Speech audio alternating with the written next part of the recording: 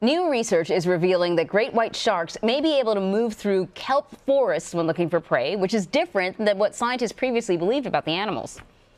This video is the first time scientists captured large great white sharks moving through dense kelp forests on camera. It reveals the predators are using seaweed to hide from their prey. Before this video, scientists thought sharks waited on the edge of kelp forests and that they were too big to enter. Joining us now is one of the authors of that study, Oliver Jewell. He's a marine biologist and PhD candidate at Murdoch University in Perth, Australia. I take it that's from the shark's point of view, that camera, right? It looked like a shark camera. Yes. Is the camera on top of the shark's head?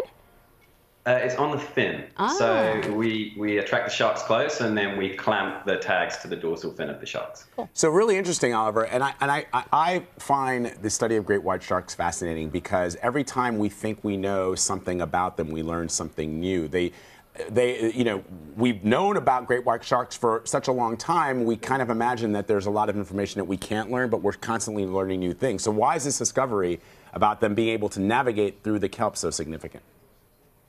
Well, it's a great example of just what you said. I mean, people have been trying to find out a lot about them for a long time, but it's now the new technology which is allowing us to learn something new. And we did know that kelp was important to the sharks because we knew that they were hanging around very close to it. And we knew their preferred prey in this area, the seals, were using it as a refuge when the sharks were present.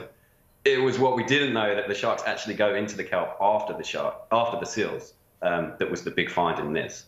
So you mentioned new technology. What sort of limitations were you dealing with prior to being able to get this new technology that allowed you to capture this footage?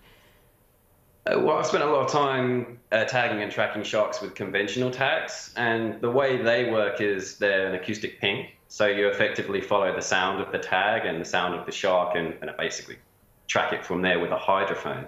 The problem is radio waves and satellite telemetry, that all gets absorbed by the water column. So it's difficult to get really an idea of where they go when they move away from you. By putting a camera on them, and it's not just a camera, there's also a high resolution motion sensor inside the camera. So it's a bit like a Fitbit.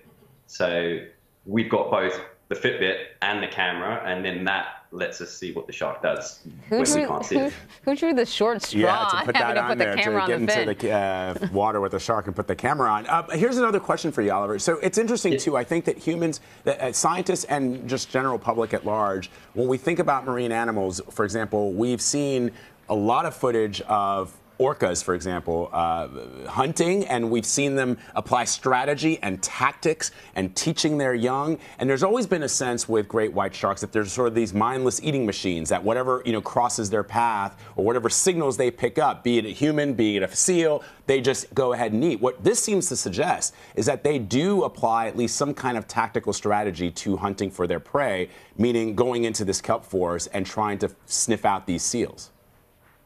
Yeah, and we've seen that a lot in our South African research, is that larger sharks seem to be more experienced. They use smaller core areas of use, and they pick the areas where they're more likely to find the seals, and they're efficient in doing that. So it does seem that there is a learning process, and the sharks know their aggregation areas quite well. A shark from this area might migrate all the way to Mozambique, and then come back, especially at the right time of year when there's going to be a lot of seals around and the feeding's good. So they do definitely have knowledge of what they're doing. Really interesting stuff. Oliver Jewell, thank you. Well, thank you very much for having me. Thank you, Oliver. It's so interesting because I think we've talked about this before. Sharks they've evolved over millions of years, and they haven't changed their evolution in millions of years, and because they're so kind of perfect. Sharks are really awesome. I love sharks. Coming up.